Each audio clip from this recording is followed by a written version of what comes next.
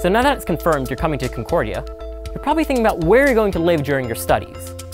Whether you're thinking about staying at your parents' house, finding an apartment, or living on campus, the good news is that Concordia's central location makes any of those options quite easy.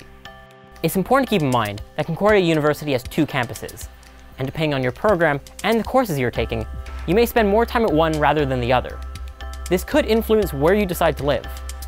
Just for review, these programs are based at the Loyola campus.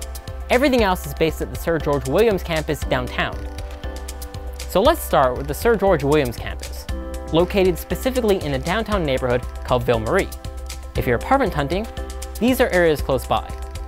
As you may have guessed, the closer you stay to the downtown core, the more expensive rent will be. But for some students, the convenience of being just a few minutes walk from the SGW campus may outweigh the extra costs. It might also allow you to save on transportation costs. Plus, not only will you be close to school, but you'll find countless shops and restaurants just around the corner. If you venture a bit further out from the downtown campus, you'll find more affordable options, or in some cases, a bigger apartment for the same cost as a smaller one located downtown. Even though you'd be a bit further from the university, traveling to and from campus can be made easy by looking for an apartment near a metro station. The metro is what we call our subway system in Montreal. Concordia's stop is on the green metro line, but an apartment near the orange line could work too. If you're from out of town, then Concordia's very own on-campus Grey Nuns residence might be just what you're looking for.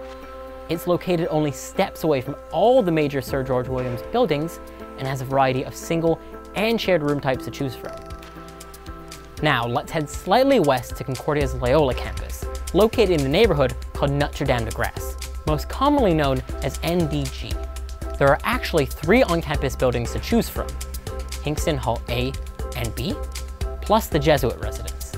Each one is literally 5 minutes away from where your classes will be held, or where you'll go to catch the shuttle bus to go to the SGW campus. The Buzz Cafe, where your all-you-care-to-eat meal plan is served, is also only just a short 2-minute walk away. Check out Concordia's Residence Life website for more details about any of the on-campus housing options. If you're looking to live in a community, then this is likely the best option for you. As for apartments near Loyola, the NDG area tends to have decently priced options near a wide range of restaurants and cafes.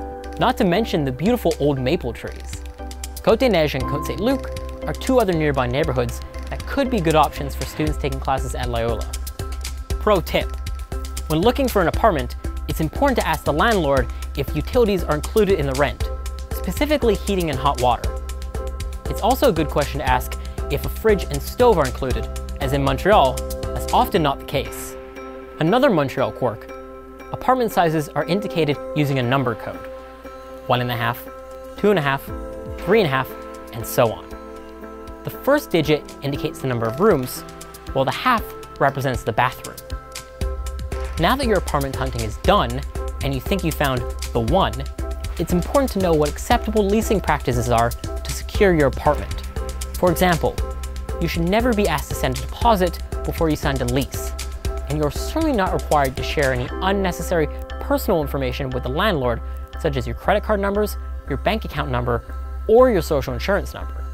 For help navigating all the ins and outs of the Montreal apartment scene, you can always contact Concordia Student Union's Off-Campus Housing and Job Bank, HOJO for short.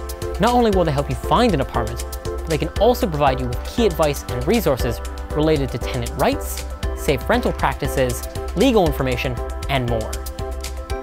I hope this information helps you find your new home.